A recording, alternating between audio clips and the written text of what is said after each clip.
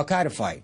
But he just posted a half-hour video speaking about the jihad against the United States, saying they want to create an al-Qaeda branch in India. Hold on a second here. Let's remember, 13 years ago, I spent time watching the U.S. government fight the Qataris for how much airtime they would give to Zawahiri or bin Laden. Today, Zawahiri can't pay to get on Al Jazeera. I think the fight against al-Qaeda ideologically is underestimated in America. We've made a lot of progress.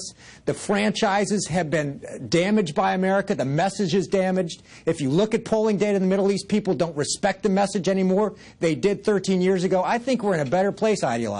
But don't you think, Chris Dickey, the United States has a responsibility to get the guy who was responsible for killing almost 3,000 Americans 13 years ago today?